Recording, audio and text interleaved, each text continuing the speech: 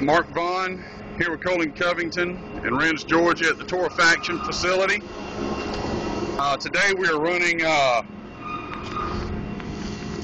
residual recycled material, commonly referred to as refuse-derived fuel. It is about probably around 40% paper and about 60% various plastics.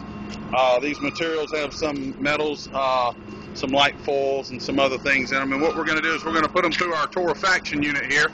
What we're doing is we're adding them here in the center tube of the unit, and the material is being fed directly into the hopper. It goes through the rotary vane right here, and you have that bottle. I can show. I can collect some of the oil. You have that bottle, and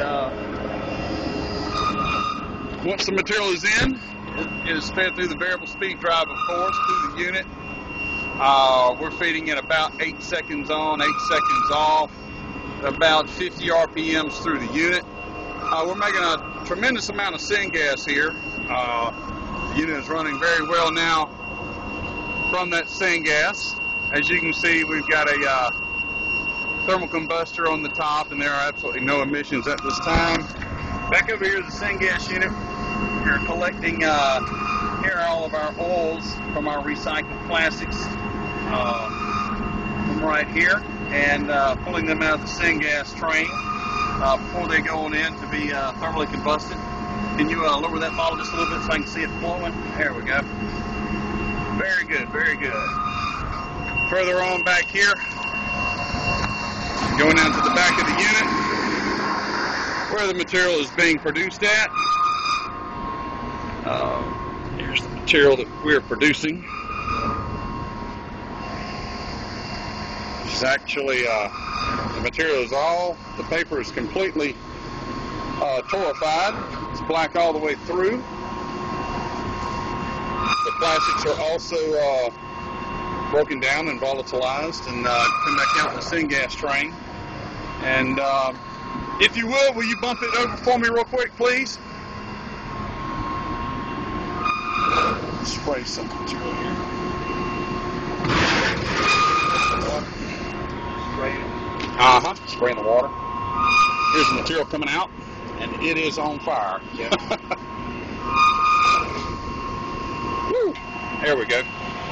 That's as good as it gets, man. Woo! Yeah. You might want to use your glove now. Yeah, let me step back from that. Anyway, all the material is thoroughly torrefied. Actually, it's torrefied. We have to speed it up tremendously to get it from breaking down too far, but as you can see, it does a tremendous job. Even the foils and the metals, all the metals aren't harmed in this process. It doesn't do any fouling on the inside. They all just come out again, the ferrous and non-ferrous metals. And of course, we'd have to spray this material a little bit more, but anyway, it's very well torrefied.